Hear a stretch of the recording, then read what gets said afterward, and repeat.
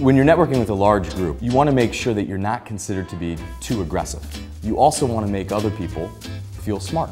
So my two pieces of advice for this is when you approach that large group, make sure that you approach them at a 45-degree angle so that you don't close them off and you don't feel as if you're inhibiting their movement. Secondly, you also want to make sure that you listen more than you talk, and that you should always be the second person to talk in the conversation, because this will indicate to the person that you're speaking with that they're important. Two major suggestions I have if you have to interview over video. Number one, know where the video is going to pick you up. And this is one of the first things that I ask someone when I'm getting filmed myself. Will it pick me up here? Will it pick me up closer to my chin? And the reason why is if you're gesturing with your hands and the hands are going in and out of the screen, you're going to distract the person that you're talking to. Video also will truncate your body images.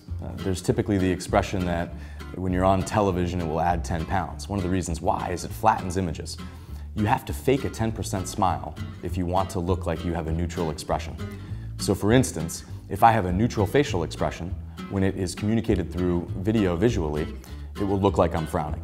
Now this might not sound like a big thing, but if you take this to the professional workplace, if you're a CEO of a multinational company and you have a neutral facial expression, the TV viewers at home will think you're frowning and they might be more likely to sell their stocks in your company.